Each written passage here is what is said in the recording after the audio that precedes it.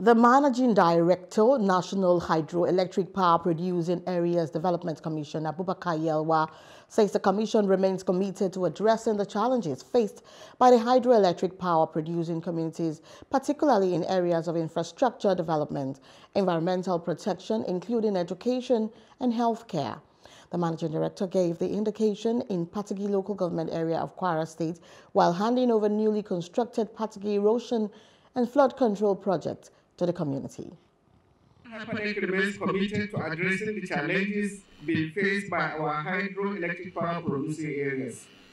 We will continue to launch and implement projects that address critical needs from infrastructure development to environmental protection. The erosion and flood control drainage system we are about to commission today consists of two sections spanning 0.75 kilometers with culverts. The total cost of this project is 613,473,516 naira and 93 kobo. In the past, witnessed the consequences of inadequate town planning across Nigeria as people.